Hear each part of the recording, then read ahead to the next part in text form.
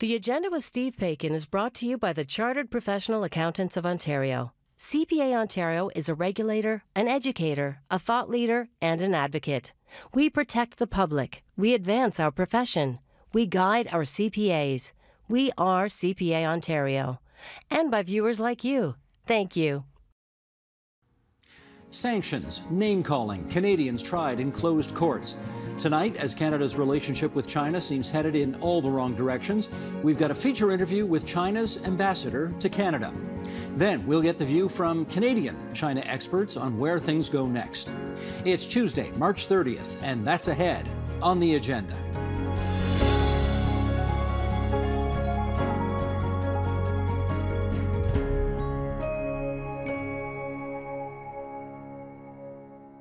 If there has been a more rocky point in Canada's diplomatic relations with China, it's hard to recall it.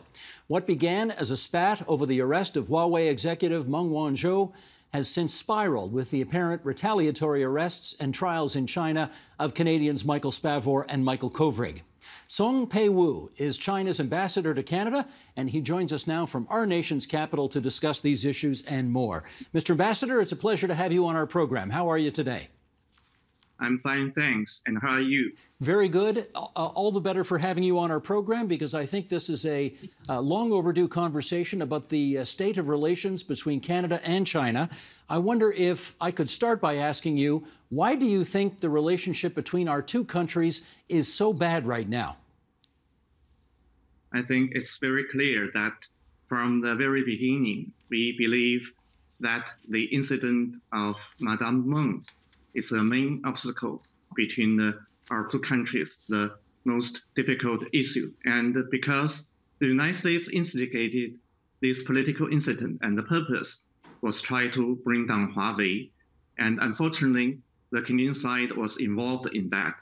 It took actions to detain Madame Meng while she broke no Canadian laws at all. And I would like to tell you that for all those countries which have signed the treaties of extradition with the United States, many of them, but only Canadian side took the action. So that's why we urge the Canadian side to take resolute measures to release Madame Meng as soon as possible. And so do I hear you saying, to China. Do I hear you saying that if Canada somehow arranged to have Madame Meng released from her home arrest, that relations between our two countries would immediately improve? As we have been suggesting, that the release of Madame Meng and her safe return to China will certainly create favorable conditions for our bilateral relationship to be back on track. I want to just read you some numbers from 15 years ago. There's a polling company called Angus Reid who asked Canadians, do you have a favorable or unfavorable view of China? And 15 years ago, 60% of Canadians said, we have a favorable view, which is pretty good. Today, that number is 14%. 60 back then, 14 today. Do you think that China bears any responsibility for the drop in those numbers? I think when it comes to the bilateral relationship, there are 3 points we have to bear in mind. First, the principle of mutual respect. And that's very important. And we follow that all the time. But as I mentioned, for the Madame Meng's incident, the Canadian side had not followed that principle. And secondly, is to deepen the mutual understanding. And here, because of the general public, they had been misled by those anti-China forces, and especially those media and the politicians. So for example, when it comes to the Xinjiang issue, it's been very clear that in Xinjiang, there's no genocide at all or any other human rights abuses, because for Xinjiang, the Uyghur population more than doubled in the past 4 decades, and it gained increase by 2.55 million in 8 years alone between 2010 and 2018. The increase rate is 25%, far higher than the Han population in the Xinjiang region. And there are more than 24,000 mosques in Xinjiang, and that means one mosque for 530 Muslims on average. So how can anyone call it genocide? But because some certain people here, they would like to politicize the issue. And I want to share with you that for the United States, it's very obvious that they would like to use the issue to contain China's development, because according to a former chief of staff to the U.S. U.S. Secretary of State, Colin Powell, he argued in 2018 that one of the purposes for the U.S. presence in Afghanistan was to make sure that they will create instability in Xinjiang, because there are so many bigger population in Xinjiang. So that's good for the United States to foment some unrest together with these bigger people from within rather than from the outside. Okay, so that's Mr. Ambassador, we will, forgive the interruption, we will come back and talk about the Uyghurs more, but I really am interested in why China's reputation around the world seems to have taken such a hit. It's not just with Canada. If you look at polling in other countries as well, China is seen unfavorably by 3/4 of British people, 7 out of 10 Germans, 7 out of 10 French people, 80% of Australians, 86% of Japanese, 3/4 of South Koreans. Does it make Xi Jinping concerned that not just Canadians, not just Americans, but so much of the world has an unfavorable view of your country right now? We are not concerned at all, because first, when it comes to the situation in China, the Chinese people are in the best position to judge the situation, whether it's human rights or other subjects. So for the ruling party, the Communist Party of China, our mission and aspiration is to seek better lives for the Chinese people and the rejuvenation for the country. And we have been doing so since the very early foundation of the party. That was about 100 years ago. We celebrate the centenary this year. And for the people, they support the government, the ruling party. And according to the international bodies, more than 90% of Chinese, they are in favor of the Communist Party of China and the government. And also around the globe, I think you just mentioned a very small number of Western countries, but the truth is that the vast majority of the countries, they are in support of China's foreign policies, a foreign policy of independence and peace. So that's why during the Human Rights Council in Geneva, just concluded recently, more than 80 countries, they spoke in favor of China's policies in Xinjiang. And also, I think in the world, more than 170 countries and international organizations, they signed cooperation documents in the area of Belt and Road. And that's, I think, this international community, what their just voices are. All right, but again, we're talking mostly here about why Canada's and China's relationships are so bad right now. And I note that very recently, one of your colleagues, the Chinese Consul General to Rio de Janeiro, called Prime Minister Trudeau boy and said that Mr. Trudeau had ruined relations between China and Canada. I wonder how it is helpful to improving the relationship between our two countries when a consular official of China insults the Canadian Prime Minister like this. How does that help? That's his personal tweet account. And for us, our policy towards Canada is clear and consistent. We attach importance to this relationship, not as someone suggested that we overlook Canada. No, we value your role in international arena like the United Nations and the G20. And that's also my third point.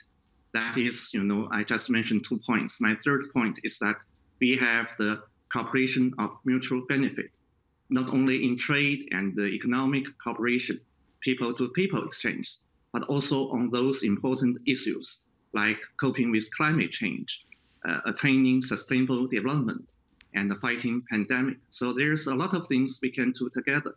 But surely, I think it also needs a favorable atmosphere, and also the mutual respect is to be there. So that's why we call the Canadian side to reflect on that and to take actions to correct mistakes. And also, a number of Canadian people, they have seen through the nature of Madame Meng's incident, and that's for sure. Well, again, if you're talking about mutual respect, I'm not sure how it helps improve the relationship. And I'm sorry to disagree with you, but I think he did do it, the Consul General. I think he did do it on his official account, not his personal account. I'm not sure how calling the Canadian Prime Minister boy or a running dog, which is an expression that goes back to 50 years ago, 40 years ago. I'm not sure how that helps. Again, I would like to suggest that his personal Twitter account and our policy is clear, and I think that for us, we would like to develop this relationship on the basis of mutual respect and equality. And also, I think for the Canadian side, it has the tradition of being independent when it comes to the issues like Cuba, like the Iraq War. I think you demonstrate that fine tradition. So it is hoped that when it comes to the Hmong's incident, that the Canadian side will also display the wisdom and to judge the issue on the merit of its own and to take decisions on its own to remove those third-party interference. Okay, Mr. Ambassador, let me try this. I appreciate that China is looking to Canada for a sign of mutual respect, and you would find favor in that. I wonder if the other side of the coin is also fair to point out. For example, if the Chinese could find it in their hearts to release the two Michaels as a gesture of friendship, and that would help with mutual respect and getting the relationship back on track. Is that something that China would consider doing? First, I would like to point out that some people here, they also want to link the cases of Madame Meng and those two Canadian citizens. But in fact, they have no connection at all. For those cases involving the two Canadian citizens, they are prosecuted because the suspected crimes of undermining China's national security. And China is a country with rule of law, and the judicial authorities are handling the case according to law, and their lawful rights, including those litigation rights, are preserved. So that's, the position when it comes to those two Canadian citizens. Can we see the evidence of those charges? I think that we have to make sure that those issues, when it comes to the national security, we will deal with them in accordance with law and according to the relevant articles of our criminal procedure law. For those trials, when it comes involve the national security, it will not be open to the public. So it's the same case here in Canada. According to your relevant law, the judges can decide whether the court is open because of the issue involving the national security. Well, okay, I hear what you're saying, but the difficulty is that most Canadians believe there is a connection between the arrest of the two Michaels and the Madame Meng situation. They are troubled by the fact that Canadian diplomats are not permitted into the courtroom to see the justice system at work in China. Most Canadians are deeply concerned about the fact that there is a 99% conviction rate in the courts, and they wonder whether or not the two Michaels are getting a fair trial. Can you understand and appreciate why Canadians might not have that much faith in the system by which these two men are being tried right now? Because certain media people here, they tend to hype up the so-called issues of this, in China, and trying to smear China as a country that is not in line with laws. But rather, I just tell you that China is a country with rule of law, and we handle all those kind of things according to law, and their rights are guaranteed, including those litigation rights, and that's for certain. Mr. Ambassador, I appreciate that we have very different systems of government and different societies, China and Canada. But are you telling us here tonight that China has the same respect for the rule of law that Western democracies do? Certainly, we have different systems, political and social systems. Even when it comes to laws, we have some different practices. But I think when it comes to the respect for law, China is a country with a rule of law, and we certainly are doing that accordingly. So we ask the other side to respect our judicial sovereignty and our rule of law. Is there anything short of releasing Madame Meng that Canada could do right now, short of releasing Madame Meng, that would get China to release the two Michaels? I think that I have made the position very clear that those two Canadian citizens had been detained and prosecuted for the suspected crime undermining China's national security. And the case will be tried in accordance with law in China, and we should wait for those procedures to be unfolded. So even if Canada somehow managed to get Madame Meng released and extricated from her legal situation with the United States, the trial of the two Michaels and the verdict, which has not been rendered yet, that would still go forward. As I mentioned earlier, for freeing Madame Meng back into China certainly will help create favorable conditions for the bilateral relationship. But I also emphasized that the cases of those two Canadian citizens, they are separate, and they are totally different in nature from that of Madame Meng. Okay. Mr. Ambassador, you raised the issue of the Uyghurs earlier, and I said we would come back to it because I know you have views on this that you want to put on the record. Here are some other views about what's going on over there, and well, I'll just put this on the record. This month, an independent legal report, this is research from dozens of experts in human rights, eyewitness testimony, leaked Chinese government communications, satellite imagery, found the following, and we're going to put this on the record now. It found that there is a vast network of hundreds of internment camps in Xinjiang containing more than 1 million Uyghur detainees. Some are said to be subjected to consistent and brutal torture methods or sexual abuse.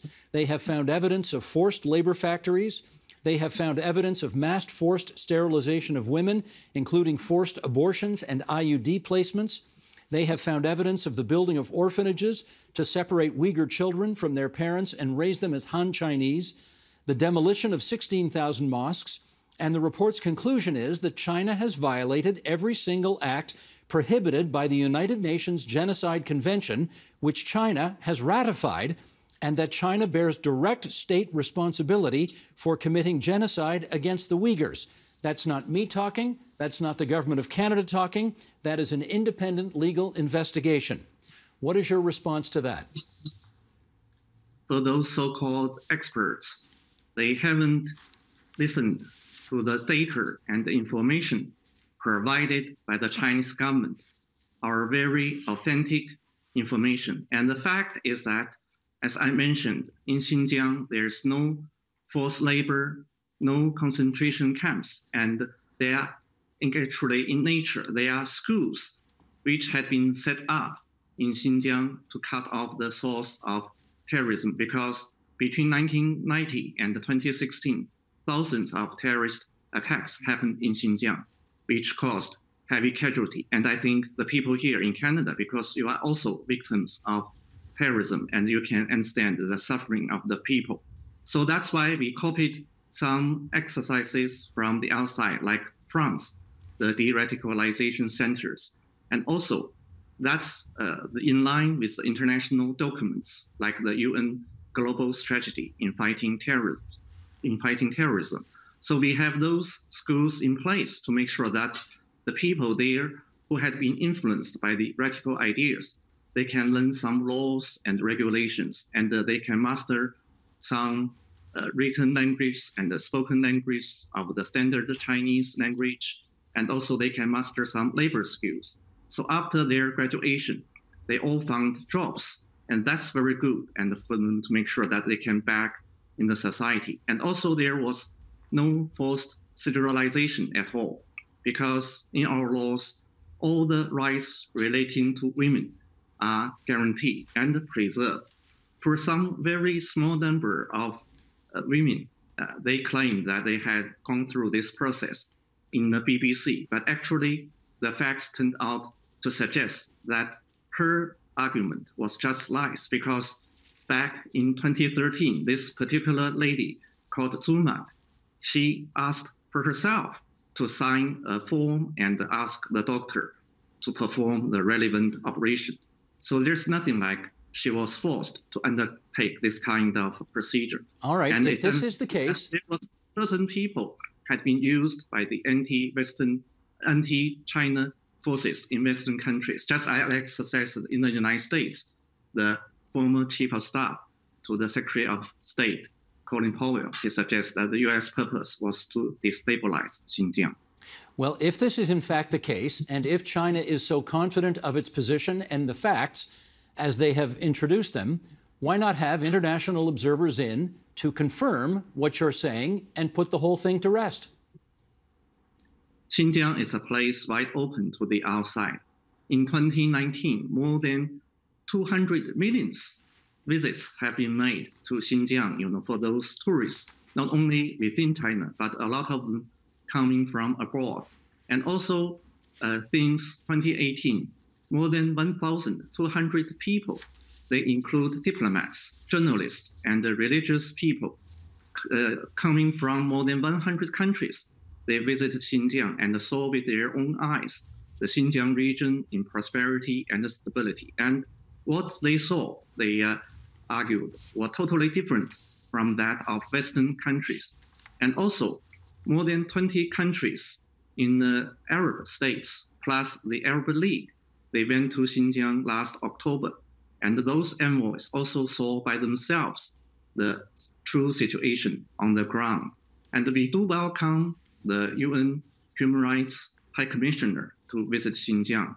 And we hope the visit will be conducive to the deepening of mutual understanding, rather instead of, as someone have claimed, to use it as an investigation, suggesting China is guilty in the first place, even before the visit is conducted. Well, speaking of the United Nations, let's quote now from Bob Rae, who is Canada's ambassador to the United Nations, who had this to say about the subject that we're discussing right now. I'm going to ask our director to roll the clip of Mr. Rae from the United Nations, and then we'll come back and chat. Sheldon, if you would. In the case of Canada, both the representative of Syria and the representative of China commented on this. They said, well, look, you have significant problems with Indigenous people in Canada. There have been great injustices towards Indigenous people. Therefore, you have no right to talk about Xinjiang or Tibet or Hong Kong. And I respectfully disagree. My own Prime Minister, speaking from the dais up there, was very, very clear when he said Canada cannot claim that our past has been one of no injustice towards Indigenous people. In fact, quite the opposite. He accepted responsibility. We've established commissions of accountability. We've established commissions of truth and reconciliation. Where are the commissions of truth and reconciliation in China? Ambassador, could you answer his question? Because we don't need any commission like this. As I mentioned, in Xinjiang, people enjoy prosperity and stability. The average life expectancy increased from 30 years to 72 years in 6 decades. And the GDP increased more than 200 times in Xinjiang. But look at your human rights record. Not only those First Nation people who still lack safe drinking water in many places, and all those kind of systematic racial discrimination across Canada, and more recently, the hate crime against the Asian people. So you really do need to reflect on your problems. So whether this video clip or the one you showed earlier, when you show some senior people in Xinjiang, there is no evidence at all suggesting that Xinjiang has this kind of human rights abuses, but rather it's those imposed on China by some certain anti-China forces, politicians, and the media. So we do urge you to drop this kind of ideological bias and not to use this as a means to disrupt China's development, because it will not work and it will lead to nowhere. I hear what you're saying, but I think Ambassador Rae's point is that we acknowledge our failings. We call commissions of inquiry into our failings. We have robust debates about our failings, and we try to do better. He's not seeing that from China. Would you acknowledge that? Because we don't have those kind of human rights problems. Not at all. What we is to make sure that people are living better lives. That's the most important thing, because we are still a developing country.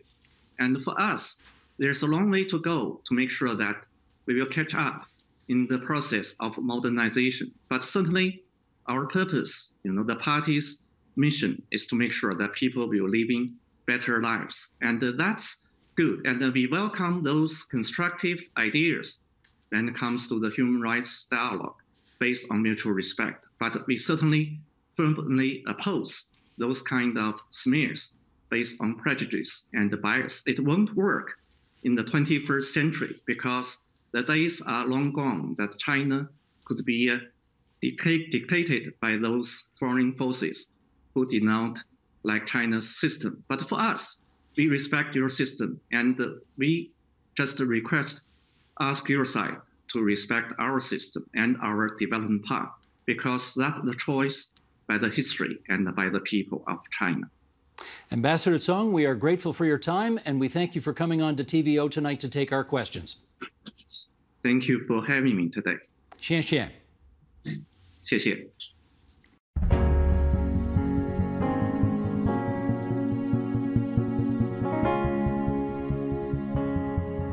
China's perspective on relations with Canada is one thing. Canada's view, of course, is quite something else.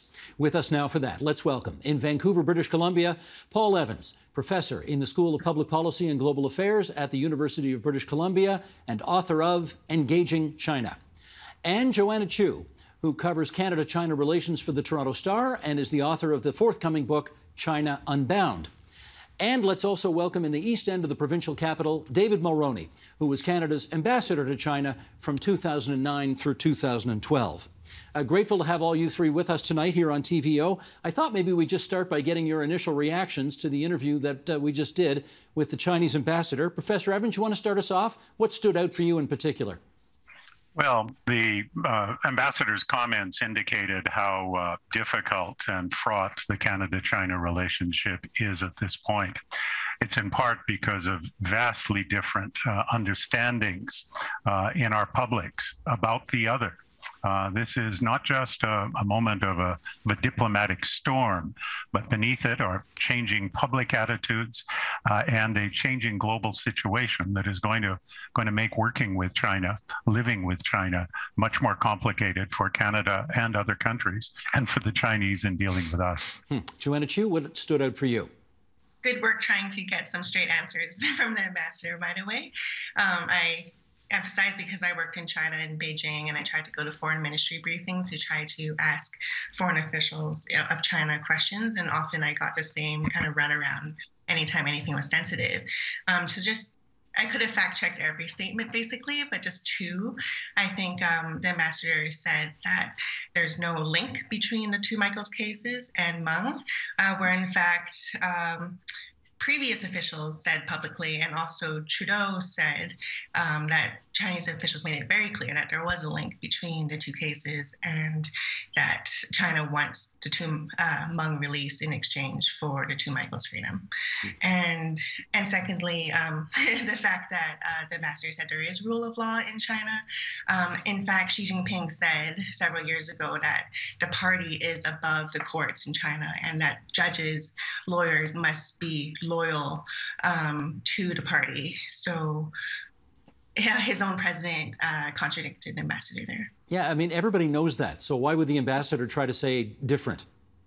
It's interesting because I think actually he spoke with my newspaper and his tone was a bit more defensive and abrasive. And to you, he was quite polite and, tried to just spin everything in the way that he wanted positively. So perhaps China does feel like there is rising negative public sentiment against Beijing and might want to do some PR works to repair some of this reputation, but they're not willing to actually speak honestly about what's happening. Ambassador Mulroney, how about for you? Well, I think the numbers you quoted at the beginning of your conversation with the ambassador, the plummeting Canadian numbers vis-a-vis respect for China, admiration, friendship, put him into a defensive crouch. And I've seen Chinese diplomats do this before. They get a little bit robotic in their repetition of things that not only do we know are not true, but they know are not true. But I'm going to disagree with Paul. I don't think this is because both countries are unable to understand each other. I think what's happened in Canada is an unprecedented degree of focus on China, in part because of the terrible things that are happening to Michael Spavor and Michael Kovrig, but also because of Xinjiang and Hong Kong and South China Sea, China's wider repression against religious minorities throughout the country. And Canadians are reacting the way a democratic and free people would react in the face of that, including in the face of significant Chinese interference in Canada itself. I know I talked to the ambassador about this, but I'd like to get your views on this as well, because this goes back to the tweet from the Consul General in Rio de Janeiro, who tweeted a photo of Prime Minister Trudeau and the following statement. He said, "Boy, your greatest achievement is to have ruined the friendly relations between China and Canada and have turned Canada into a running dog of the U.S. Spendthrift." Okay, Paul Evans, I mean, that sure, to my eyes, doesn't look like an attempt to introduce peace and harmony to the Canadian-Chinese relationship, but what do you make of it? It's a nasty comment, unfortunate. I don't think it's on orders from on high. At least I wouldn't expect that. This is a childish, undiplomatic kind of comment that, again, just inflames, rubs Canadians the wrong way and sends out the wrong signals for how China needs to manage these issues. A real mistake. Joanna, I'm not sure I've heard, maybe since the days of Chairman Mao, anybody refer to a Westerner as a capitalist running dog, but here we go again. Just for those who don't know the expression, what's that supposed to mean? Yeah, I actually thought it was an English expression because living in China, I heard it so much like translated through state tabloids, like hawkish ones like Global Times. Basically, running dog, literally, it means a dog that runs for scraps. And it's used in China as a pejorative, meaning that like if someone's a lackey or flattering or kind of like slavish to someone more powerful. So in this case, he's calling Trudeau a running dog for Biden and the U.S. administration, basically. But just to get more context on this, you know, a tweet like this, it seems kind of really out there and it should be unusual. But in recent years, we've seen a lot of statements like this from Chinese diplomatic officials, including ambassadors, consul generals. For example, in Denmark, the ambassador threatened like the tiny island of Faroe, threatening in really harsh words to withdraw a trade deal if Denmark doesn't use Huawei as its internet client for some business with Huawei. So it's part of a trend that people have called wolf warrior diplomacy in China, where maybe from 2 decades or a decade ago, Chinese diplomats were a lot more like the diplomats around the world that are trying to improve relationships and to put China's best face forward.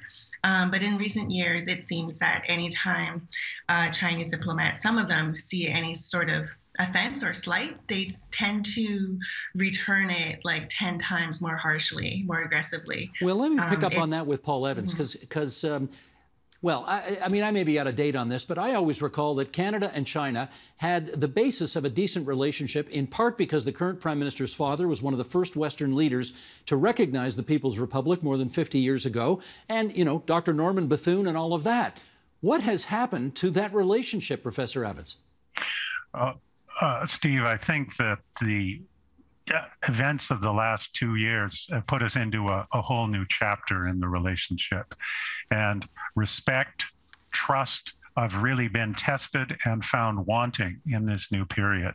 So that the Norman Bethunes, the legacy of Pierre Elliott Trudeau, the legacy of 40 years of engagement, we've now entered a new chapter. This is not just a diplomatic storm, but it really is a question about whether we're in a new season, that we're in a winter in a relationship that could get colder, but that is, we're not, even with the release of the 2 Michaels and the Madame Meng, we're not going to be able to go back to the kind of expectations we had for the relationship even 2 years ago. Let me get David Mulroney to pick up on that, and we should just explain we're having some technical issues with Ambassador Mulroney's feed, and so we're only going to get him on the telephone as opposed to seeing his sunny presence on our program. But David, what responsibility do you think Justin Trudeau bears for the state of the relationship today? Well, I think he bears a significant amount, and it's in part because I think we've had to, as Canadians, sit through his personal re-education on China. And I know he has repudiated that unfortunate statement he made before he became Prime Minister that China, he admired China's basic dictatorship, that China was the country he most admired. And it's been a long time really shedding that. When he went to China to try to negotiate a free trade agreement with China, he came thinking that he could persuade the Chinese to accept his progressive agenda. That, more than even his earlier statement, convinced me that he was completely unrealistic about the country he was up against. So now, after incident after incident, and after the particular trauma and the terrible things that are happening to our two citizens, Michael Kovrig and Michael Spavor, I think he's closer to an understanding. But I would also add, and just from my own background, his two appointments, his two ambassadorial appointments, have reflected that naivete to a certain extent, because in both John McCallum and in Dominic Barton, he's promoted promoters who really, I think, share his own sense of optimism vis-a-vis what's possible, vis-a-vis comprehensive engagement. All right, let me pick up on that. Dominic Barton is the guy right now, Joanna. How's he doing? Well, he was in Canada when the two Michaels were in trial, so people did ask questions about why he was in Canada. And he said, or, officials said it was to try to forge a new China policy. But Canada has actually been promising since the Michaels' arrest that they would relook their China policy, which since Pierre Trudeau's time has really emphasized engagement, but it kind of came at expense of speaking up about human rights in some cases. Trudeau's father, he actually wrote a book about his travels in China during the time of the Great Famine, and he didn't talk about the famine. So I think that legacy is kind of mixed and kind of controversial, Trudeau's father, whether he kind of paved a way for Canada to be unprepared for these really difficult human rights and diplomatic issues.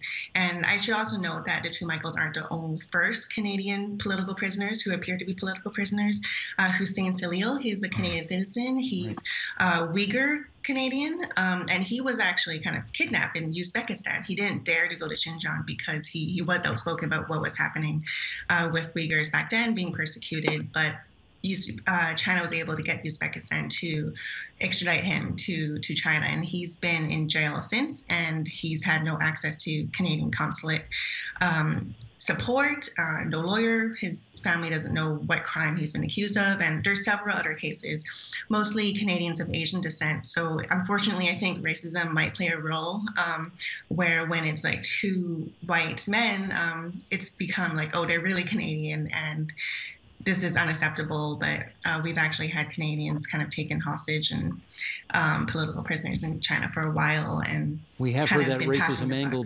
Yeah, we have heard that racism angle been raised over the last couple of weeks in increasingly loud voices. Paul Evans, I wanted to get you back in here though to get your view on the suggestion that maybe Dominic Barton was too naive a guy for the job at this particular time in the Canadian-Chinese relationship. What say you? Well, I don't think that understanding our politicians is naive is the right starting point of the analysis. I think that the Trudeau government and its ambassadors have been thrown into, this is a new moment in China's relations with the world. It is a more combative and difficult one, made more complicated by the geopolitical confrontation with the United States. And that the China we're dealing with now, Xi Jinping's China, and is more repressive, more assertive, more pushy in international affairs. And any Canadian Prime Minister, whether it was Stephen Harper or even a future Conservative Prime Minister, is going to have to deal with China as it is. It's not a matter of naivety about engagement working. It did work in many kinds of ways. It's about what engagement will look like now that the circumstances are much more difficult. What can we do with China other than slide into a full Cold War confrontation? Well, follow up on that, if you would, Professor Evans. How do both of our countries, which are neck deep in this intractable situation right now, how do we get out of it?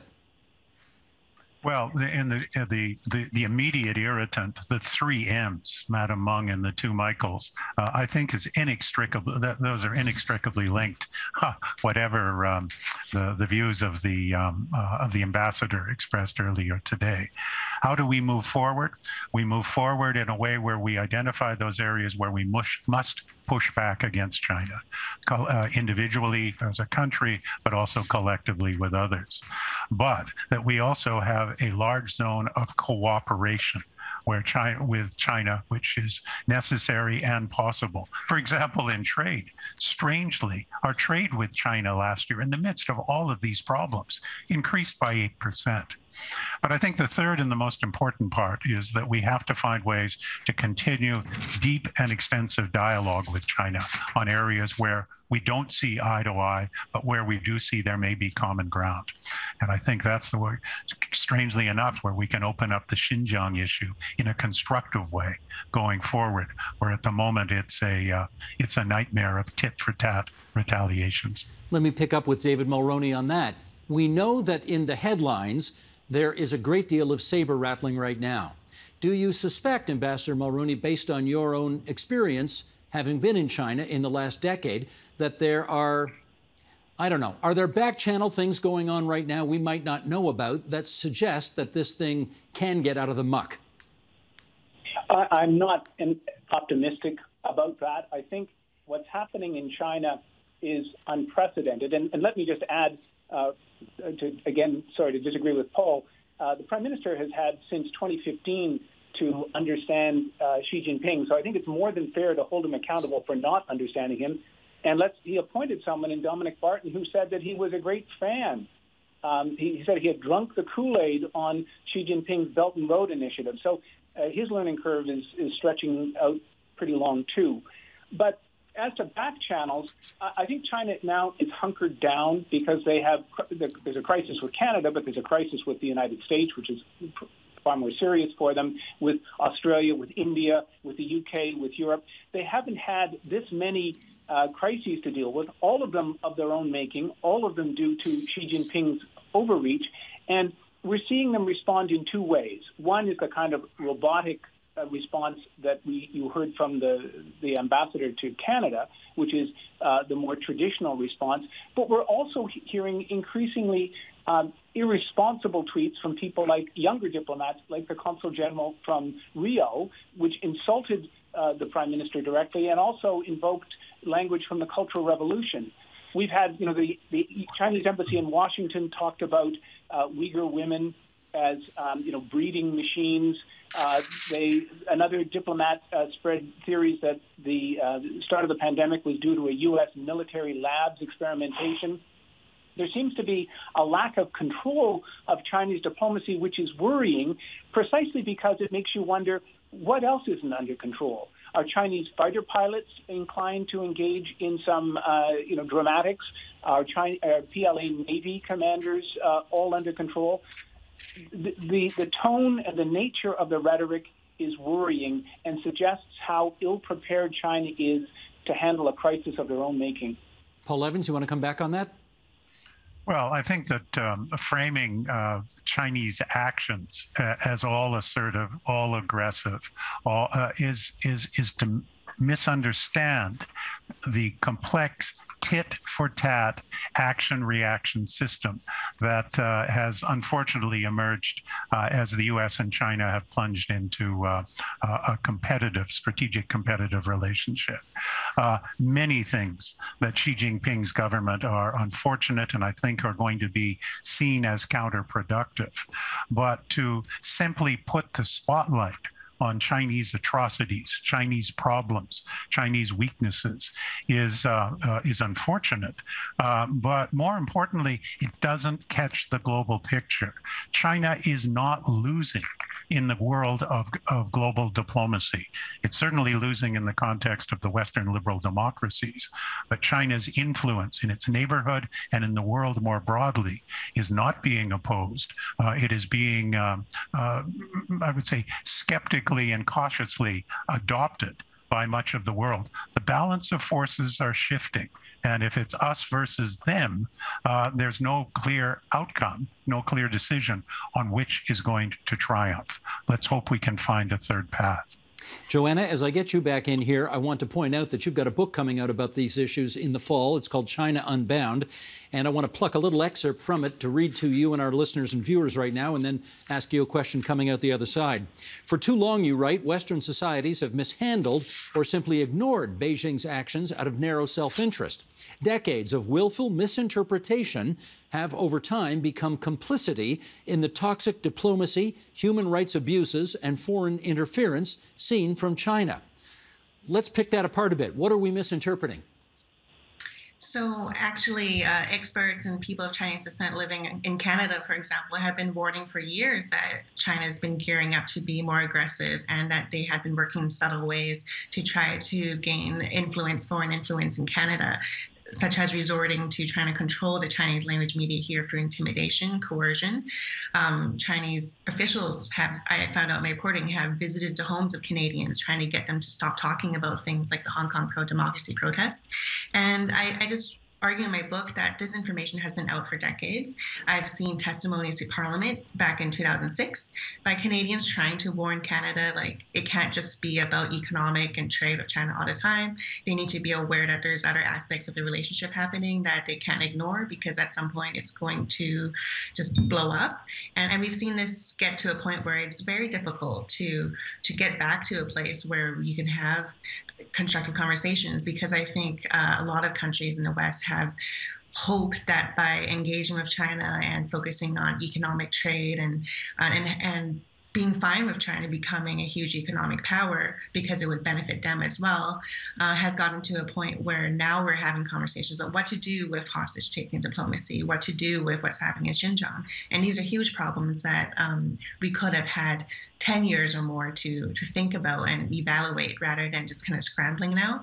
So I feel a lot of nations are playing catch up because they had been trying to be willfully ignoring some of these really messy aspects of authoritarian China. And I do talk in my book, and I do agree with Paul about how we have to look domestically as well, especially the U.S. trying to be a leader. Now they're trying to form more alliances with Canada, the EU, Australia, to place these sanctions, for example, on China. It's not very convincing. Like, the Trump administration alone has given China so much propaganda material to call the West a hypocrite when you have rioters trying to disrupt and dismantle results of a democratic election. Mm-hmm. So, you know, forgive me, Joanna, yeah. I'm going to jump in for a second because, Paul Evans, I'm keeping an eye on the clock for you. I know we lose you in about 2 minutes because you've, like many people nowadays, have got Zoom feeds back to back to back. So maybe just give us a final comment, if you would, on the work that the Institute at your university is doing on the issue of the Uyghurs, and how, at face value, we ought to take the comments that the ambassador made in our interview about them living happy, healthy lives in China. Well, I think one of the important issues going forward is what we're going to do in our universities in maintaining contact with China, but also looking at it through a realistic and critical eye. The Xinjiang Documentation Center at UBC brings together materials from many different perspectives, and it paints a picture in Xinjiang that is more complicated than what the ambassador had to say, but also rather different than what is coming out from some of the reports that have been quoted by our parliamentarians and others. The situation on the ground is complicated. And I think most importantly, Steve, is our universities have a role in trying to understand and explain why China is doing what it is doing in certain circumstances. Preventive terrorism of the kind they're trying in Xinjiang is disproportionate, probably counterproductive, but it does have we've got to get at why that terrorism threat is there. Is there anything we can do collectively around these things that in the longer term will actually improve the situation in Xinjiang, rather than just taking a critical and sanctions perspective? Paul Evans from the University of British Columbia, we're grateful that you could spare as much time as you did for us, and now we release you to take your other Zoom call. So thanks for joining us. Thank you very much. Wonderful to be with you. Not at all. David Mulroney, I'm going to rely on you now to pick up from where Paul Evans left off. He said that the situation with the Uyghurs in China is a lot more complex than either the human rights groups or the government of China is letting on. What's your view on it? Well, my jaw dropped when he talked about preventive terrorism, and this worries me deeply. This isn't preventive terrorism. Xinjiang is an area of Western China that's as large as the southwest of the United States. It has it's just a little bit smaller in population than Ontario. And as you said at the outset, China is engaged in a massive operation to essentially remove the Uyghur people, to erase a culture, with more than 1 million incarcerated, with the kind of forced sterilization and forced abortion, where, despite what the ambassador said, in recent terms, population rates in major Uyghur centers like Kashgar are plummeting, where Uyghurs are being used for forced labor not just in Xinjiang, but across China. And this is unprecedented, but it's not just what's happening at present. It's because China in Xinjiang is experimenting with the 21st century surveillance state. They're now looking at technology in China that measures in classrooms the emotional engagement of the student. So students are now deeply stressed that they're not looking concerned enough at the camera as they speak. What's happening should worry us. It's not tit for tat. It's a principled response to the single greatest humanitarian outrage in recent time. And trying to explain it really only undermines our opportunity to understand what's happening and plays into a tendency to avoid what is unpleasant and seems very difficult to deal with. And at a time when we should be ramping up our sanctions and thinking more about what we can do to make this, to make clear that we understand what's happening and there will be consequences, that kind of argumentation is, I think, inaccurate and unhelpful. Well, Joanna, we've got Ambassador Mulroney's view. We've got Professor Evans' view. They're both very different views. Where do you come at this? I share Ambassador Mulroney's kind of disapproval of some of Mr. Evans' language, even though I feel bad because he's not here right now to defend his language. He may have misspoken. But I do think that it's helpful to have the context of what led to the Chinese government resorting to internment camps of 1 million Uyghurs, because that is very extreme.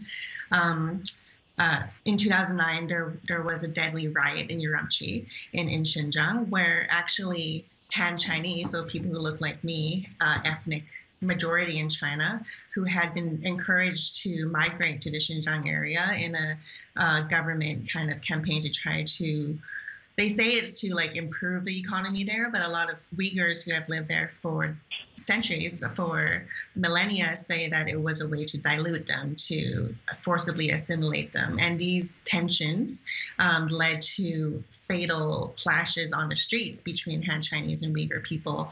And it's unclear how many died, but it's clear that people on both sides, both ethnic groups, suffered and were the perpetrators.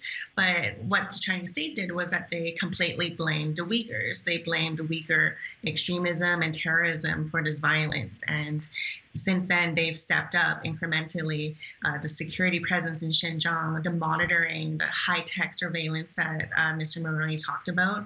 And I actually spoke with people who survived months in these internment camps, and they tell me they were taken for things like just being on a business trip. I spoke with a Kazakh woman in my book who was just there in Xinjiang buying some textiles for her shop in Kazakhstan, and for some reason she was suspected of some crime and taken to this camp for 15 months. And she was given like a Chinese name, a code, and she had no access to her family back home.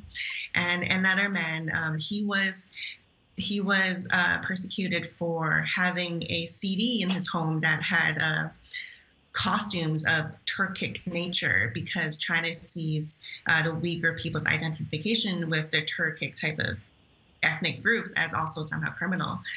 So these things, I think it's dangerous to brand it as anywhere close to terrorism, because what the Chinese state is doing is that it's taking all of these people, and they don't know, you could do anything and it could be seen as you might become a terrorist. It's kind of like a potential, like you're interested in a Turkic costume, maybe you want Xinjiang to be separate and you're a terrorist. So I think it's important for us not to adopt the language of China that legitimizes their intense paranoia of so many people becoming terrorists, when there has been isolated violence, but years ago, and there's no evidence that there's a widespread terrorism movement right now in Xinjiang. I want to thank both of you for joining us on TVO tonight. We thank Paul Evans from UBC earlier, Joanna Chu, who reports for the Toronto Star on Canada-Chinese issues. Look for her book this fall, China Unbound. And David Mulroney, we didn't get the pleasure of seeing your face this time, but we certainly heard your wisdom. Our former ambassador to China from 2009 to 2012. We're grateful you could spare some time for us tonight here on TVO as well. Many thanks, you too.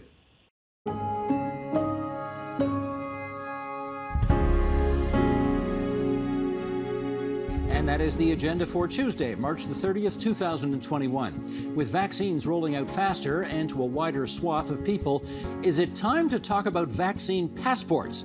Well, we will tomorrow. Also, author Alison Gopnik will be here with us to explain why a child's consciousness can rightly be described as filled with wonder, quite unlike what's usually available to adult consciousness. I'm Steve Paikin. Thanks for watching TVO, for joining us online at tvo.org, and we'll see you again tomorrow. The Agenda with Steve Paikin is brought to you by the Chartered Professional Accountants of Ontario. CPA Ontario is a regulator, an educator, a thought leader, and an advocate. We protect the public. We advance our profession. We guide our CPAs. We are CPA Ontario. And by viewers like you. Thank you. Looking for more of TVO's in-depth current affairs and documentaries? Visit tvo.org/daily and sign up for our daily newsletter with links to agenda interviews, Steve Paikin's blogs, and preview our upcoming documentaries. That's all at tvo.org/daily.